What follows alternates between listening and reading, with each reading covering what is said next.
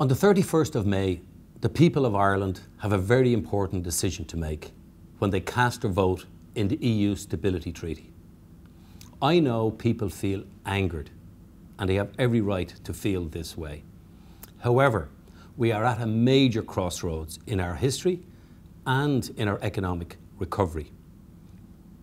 If you make the left turn and vote no, we are going to travel down a road into the unknown territory with no guarantees, with no security, and with absolutely nothing on offer to secure our children's future.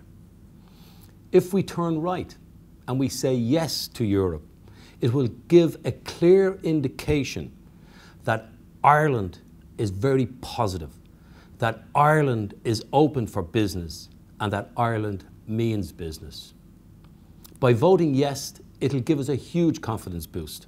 It will encourage further investment, and it will also secure the euro, our currency. Ireland is the gateway to Europe. We need to keep this gate open.